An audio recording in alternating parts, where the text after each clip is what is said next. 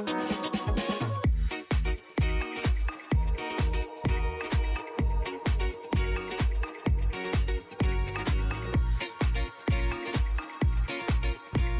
day. Welcome to Westchester Talk Radio, westchestertalkradio.com. I'm John Marino, and we are made possible by our good friends over at Entergy, the Indian Point Energy Center, supporting our communities through April of 2021. Lipolis Electric, don't be left in the dark. You get Lipolis. Also, Hightower Westchester, fiduciary advisors at Hightower. They manage your wealth to a fiduciary standard. And White Plains Hospital, special thanks to all of our friends over at White Plains Hospital for all they've done throughout the COVID-19 pandemic. We are produced by Shark Creative. Welcome to On the Beat in Westchester, and we are joined by Dr. Orhan Hakli. Dr. Orhan Hakli is an associate dean at Manhattanville College in Purchase here in Westchester, and he is also a nurse practitioner too. He is on the front lines in the battle against COVID. The vaccines have been out for about a month already. A lot of dispute about how those vaccines should be distributed. Dr. Hakli, first of all, thank you for joining us here on Westchester Talk Radio. And secondly, how are vaccinations going across Westchester? Thank you, John, for having me. I'm doing fine, and the vaccinations are going well. But of course, it could be faster, but we'll probably get into that. What do you have to do to line up, to be in line to get a vaccine right now? Right now, Governor Cuomo obviously extended the eligibility criteria to people 65 and over, and also people with chronic conditions, comorbidities. There are websites that you can go and check your eligibility and sign up for one of those sites that administer vaccines. Before that, it was only hospitals because the first one was Pfizer, obviously, that needed to be kept in a very, very, cold places that maybe other places may not have facility to do. So therefore, they delivered all those vaccinations to the hospitals, and obviously hospital staff and frontline workers lined up first, and they got their first shots. I actually got my second shot last Sunday. You did? I did. How do you feel? I feel great. Feel great. I got my first shot, I think it was December 20, I want to say, and I didn't really feel a thing, but I did feel obligated, really ethical obligation to take a picture of myself and then put it on social media and just urge people to follow the science, not rumors or conspiracy theories. Because what do you say to those? I'm glad you brought up conspiracy theories. Sure. What do you say to those? And I know a number of people say, I'm not getting a vaccine. Something online about this report and that report, et cetera, why you shouldn't get it. And I'm tempted to start to message some of my friends back, and I wouldn't like to do this, or give them a call and say, smarten up. How do we stop this? How do we get everybody vaccinated? Do we need a mandate? I am so glad that you brought that up. I do not believe in mandating things. I believe in educating and making people make their own mind, own decision, informed decision. I think as educators and healthcare providers, our job is to inform people. And if you were one of my patients, come to my office and says, hey, I don't want to get it because I heard this happens, that happens. My answer would be, or I feel it's rushed. My answer would be, one, this obviously this is a new technology. Before we used, you get the piece of virus, you inactivated it, and you give it to people. Now we're using mRNA technology, which basically you're getting something, put it in your arm, and then that vaccine tells your body how to fight against COVID if you were exposed to, which is great, cutting edge. And therefore, we do have actually up to 95% of protection. Mm-hmm. Those numbers you bring up, they seem to be even more effective than the flu vaccine. That is correct. I don't read, but right now they seem to be more effective than the flu vaccine. That is correct. Because, again, as I said, flu vaccine uses the old technology. And you're basically getting the the strains that caused flu the year before, and then you're making an educated guess what strains you want to protect people against. Obviously, sometimes you get 70, 80%, sometimes you get 50%, but 94, 95% is amazing. I mean, it decreases the risk by a lot. 95% we're talking about. Mm-hmm. Does this lead to the question of now we can go back and change the technology of the flu vaccine? Well, here's the thing. I do believe that researchers are actually working on different technologies in producing vaccines. Not only that, but actually curing chronic diseases by using mRNA technology. I'm not going to get into that. I am not a scientist making vaccines, but my expertise is public health. Mm-hmm. So when we get there, I will bring up the researchers, I will read their studies, and then I will inform my patients and my community accordingly. Not that I'm proposing that there be a mandate that everybody get vaccinated, but how do we ensure, because COVID, obviously, not even seems to be, obviously, is much more dangerous than the regular everyday flu, and I hate to put it in those terms, but to make sure we have maximum effectiveness, maximum coverage for all age groups, all demographics, how do we do this without mandating that everybody gets a shot? You talk about leaving it up to people, doing their own research, learning on their own, but aren't we taking that a bit too far and exposing too many people by not mandating that everybody gets a shot, like it or not? Mm-hmm. Jen, you're bringing up a very good point, to be honest with you. Yes, I do have friends in different places suggest maybe we should. But again, like how I said the other day to a reporter from New York Post, I believe if you inform the public and if you gain their trust, we will get where we need to be. Mm-hmm. Mandating will never get you where you need to go. And yet I think, despite looking at evidence that says the vaccine is good, there still are going to be holdouts, I would think, no matter what. Well, there's always going to be. I believe that. I mean, I know that there are a lot of people who do not want to get MMRA vaccine, or they don't want to get polio vaccine. Yeah, yes, there are people out there. But again, as educators or healthcare workers, we are going to work tirelessly to convince people, tell people where the science is, give the numbers, give the truth, and then change the habit of following rumors and conspiracy theories. That's where I stand as an educator and healthcare professional.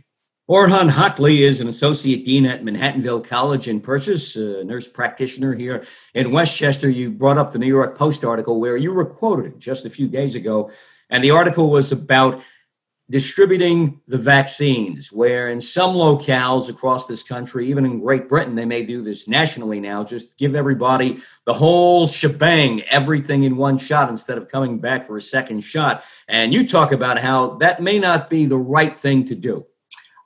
Thank you for bringing that up as well. Yes, in my opinion, that might not be the best idea. First of all, I got to start with this. I don't think our problem right now is how many vaccines we have. The problem is slow vaccination rate. I mean, as of today, the federal government says that they delivered 31 million doses of COVID-19 vaccine, right? But we were able to give only 11 million of them. So that alone tells me that our problem right now is the vaccination rate. Don't forget, our nation, our world is under attack by this vaccine. And we should have wartime vaccination mentality. I want to see stadiums are turning into mass vaccination centers. I want to see army of vaccinators. I want to be able to educate public about these vaccines. This is how we're gonna be able to get out of this. But if you ask me, should we delay the second dose so more people can get vaccinated? Should we deploy all the vaccines the federal government has it? Well, my take on this is a little bit different than most out there. Well, my thing is one, as I said before,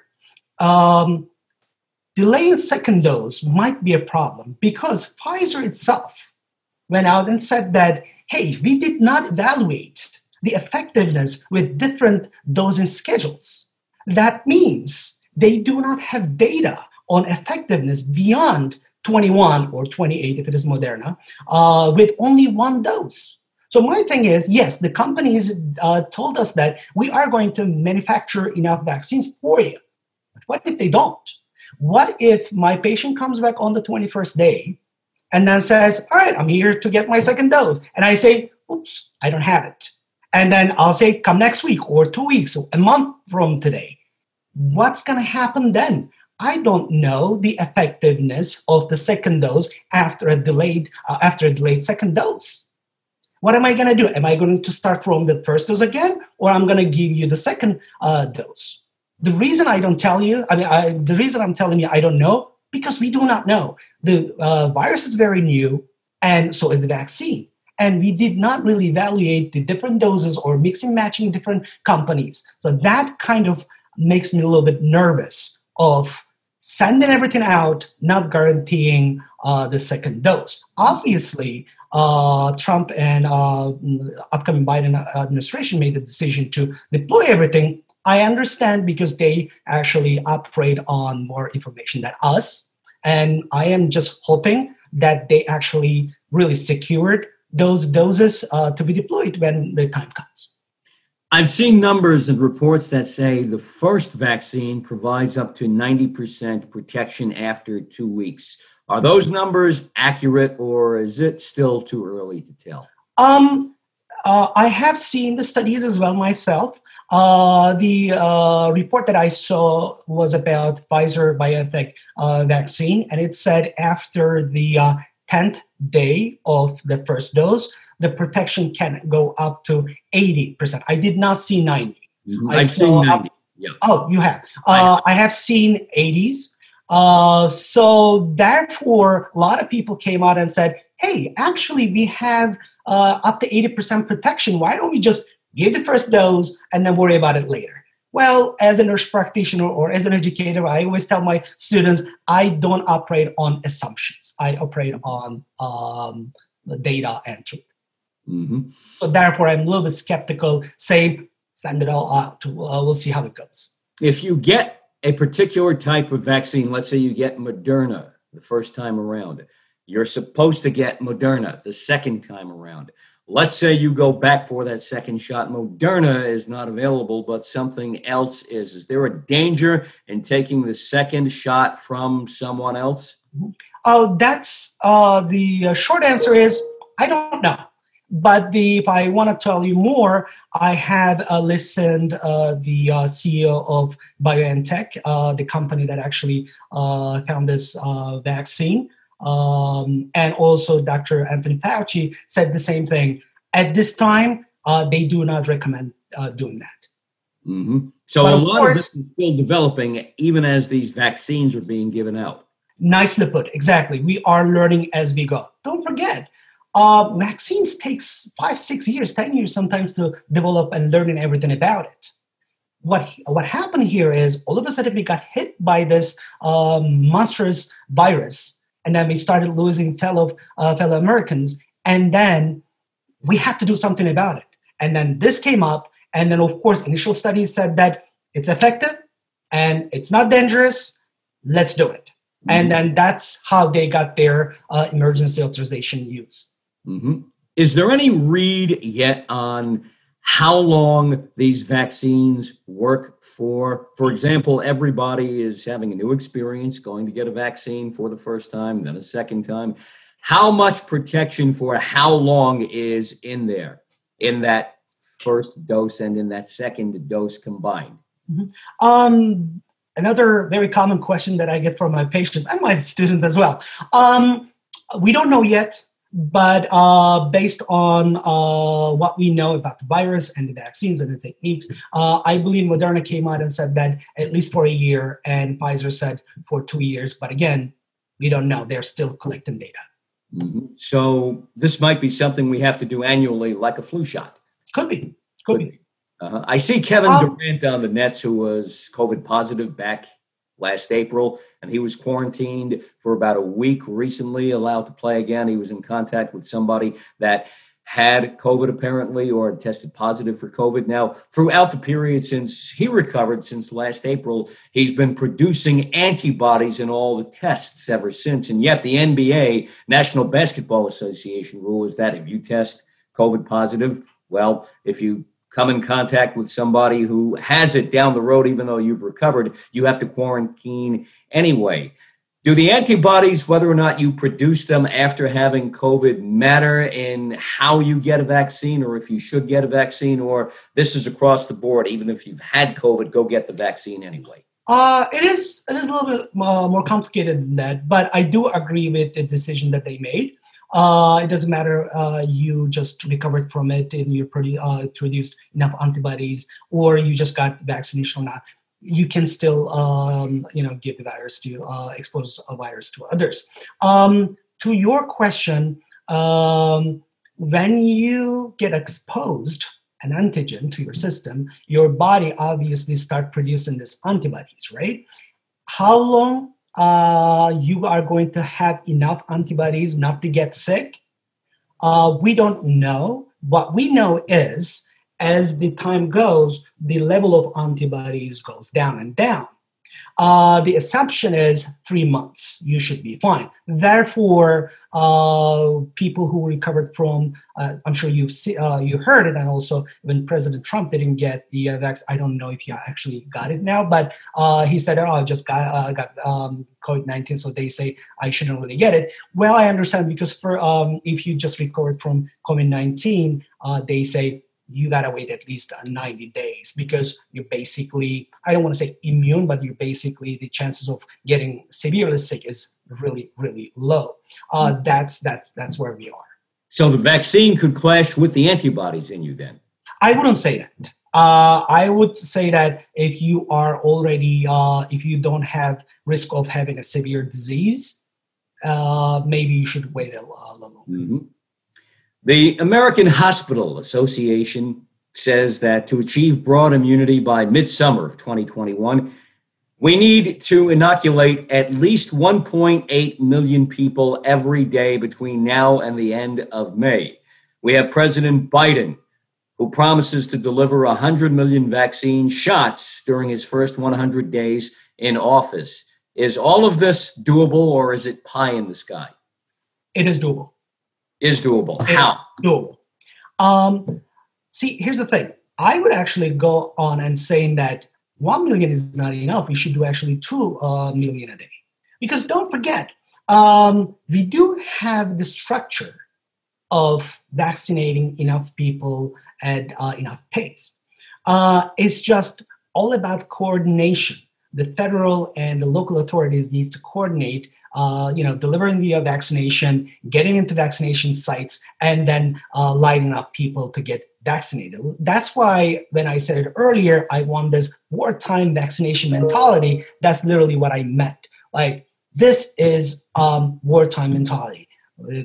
Start making mass vaccination centers, deploy all the vaccines, and also the Moderna vaccine is really easy to store. So you can actually deliver those vaccines to like CVS or, all these companies, and even physician offices. They can actually help with vaccination effort as well. If you really think about how many pharmacies and physician offices and companies that can do this, if you really think about that, it's not that ambitious. It just requires coordination. How did we, in New York City, vaccinate 6 million people in 1 month back in the late 40s against smallpox, and we can't get this done now? How could that possibly be with the technology, the distribution we have today, 80 years after? It's really hard for me to speak to that since I wasn't here back then, and I don't know how we did back then, to be honest with you. What I can speak to is it takes coordination. Just have the right people, the right structure, and we will do it. Mm-hmm. Now, pop-up testing is something that New York State might go to. They've used it at a Buffalo Bills playoff game just a few days ago. 6,700 fans allowed in Buffalo. a little over 7,000, about 7,200 on site when you include everybody needed to make a game in the NFL happen.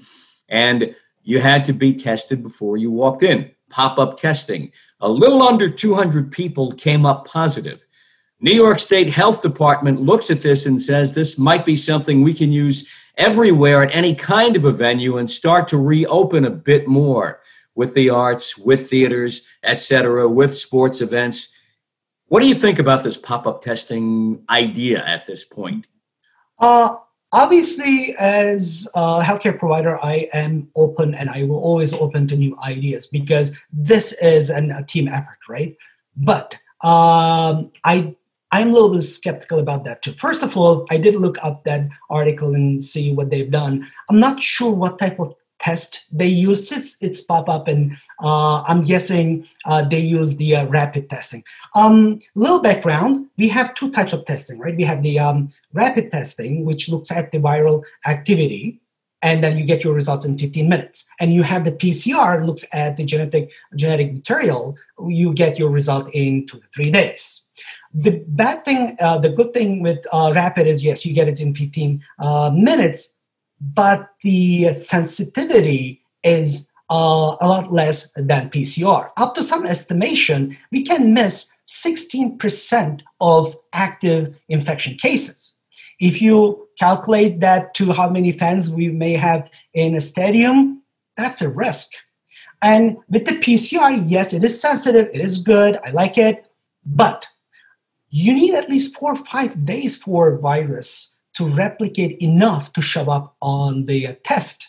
So my thing is, if you got exposed to COVID-19 day or 2 days before the game and you get tested, even though you have the virus and it's actually replicated and you can give it to others, but it may not actually turn positive when you get yourself tested. Mm-hmm. That obviously, and you're asymptomatic because virus did not have enough time to cause the disease, and you're like, I'm all good and everything, and next thing you know, you are actually exposing a lot of people to COVID-19. So that makes me a little bit skeptical about this plan. Getting 2 doses of vaccine, you get the first dose, and then you are supposed to come back in about 3 weeks or 28 days after. What if you miss that and something comes up and you just can't come in for 6 weeks? Do you have to go back to square one, get re-vaccinated again, step one? I wouldn't say that. I would just say if it is a day or two, just go and show up and try to get your second dose. Mm-hmm. But like how I said earlier, different dosing schedules are not really effectiveness of different dosing schedules are not really evaluated. So I wouldn't know, but I don't think a day or two would make a big difference. Mm-hmm. Congressman Adriano Espaillat, who represents Washington Heights in Upper Manhattan, he was among that group of Congress people who had to take cover in the attack on the Capitol a few days ago down in Washington, D.C. A handful of Congress people have tested positive since then. You had people in Congress, House of Representatives, you had senators, you had staff people all cramped together in close quarters for an extended period of time. So somebody might have been positive in there, maybe not wearing a mask, transmitted to others. Congressman Espaillat was amongst that group. He got vaccinated about a month ago. A few days ago, he got another vaccination again, his second vaccination, and he's come up positive. Mm-hmm. So he's gotten his 2 shots. Even though the second shot just occurred, he came up positive. Is this something to keep an eye on? Do we, after that second shot, do we not walk out of the facility, the medical facility, and say, all right, I'm okay, I'm totally okay, I'm 100% protected, that this has to still, the second shot kick in, needs time to do that? You're absolutely right, John. As I said earlier, you need at least 7 days after the second dose to really get you 95%. Mm-hmm. And my guess is, I don't know when the Congresswoman, you said, right? Congressman, yep. Congressman. Okay. Yep. Okay. I don't know when Congressman got his first shot vaccination. Yep. How many days it passed from the second vaccination? So if it is within that 10 days, really, the immune system didn't really get enough time to get all that work, and then didn't get 95% of protection. Therefore, when I speak to my patients, I always tell them, look, I'm just vaccinating you now, but you need at least 7 days to get that maximum 95% protection. But therefore, don't think that I'm all good now. I don't need mask. I don't need anything. I'm just going to start hanging out with large crowds. That would be a bad decision. And that might be the case here. Another thing is, I was thinking about that. I saw that article as well. Don't forget, even after the 7 day, we have 95 for Pfizer, 94 for Moderna percent protection. It still gives you like 5-6% of not being protected, right? That's extremely low, obviously, but there's still chance. So the thing is, yes, even if you get it, the symptoms are not going to be that bad. You're not going to have a very severe illness. That's the beauty of this vaccine.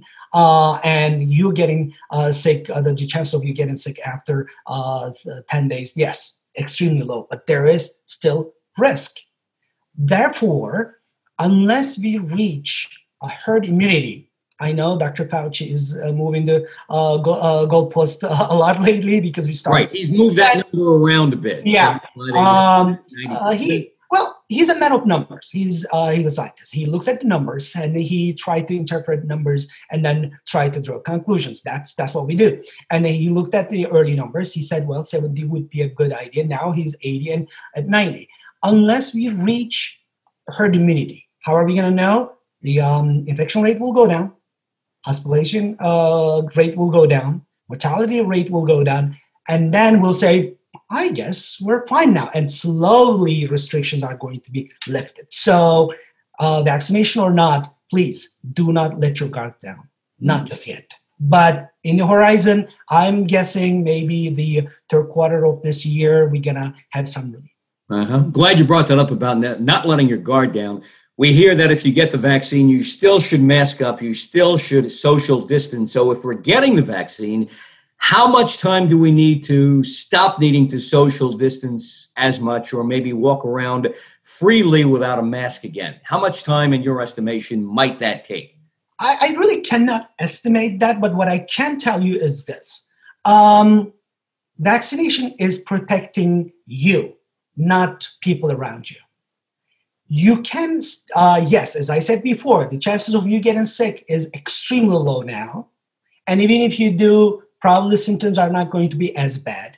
But don't forget, if you're exposed, most likely through your nose, the viruses are going to be there. Try to get in, try to replicate. But of course, the vaccine is not going to let them, but it's going to stay there.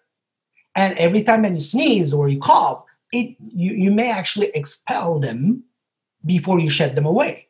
So you can get the shot and yet expose other people still. That is absolutely what I'm trying to say, yes. Which is not really talked about. Yes, and hopefully we will talk, and therefore I am talking to my friends, my patients, and thank you for having me. That's why I'm here as well.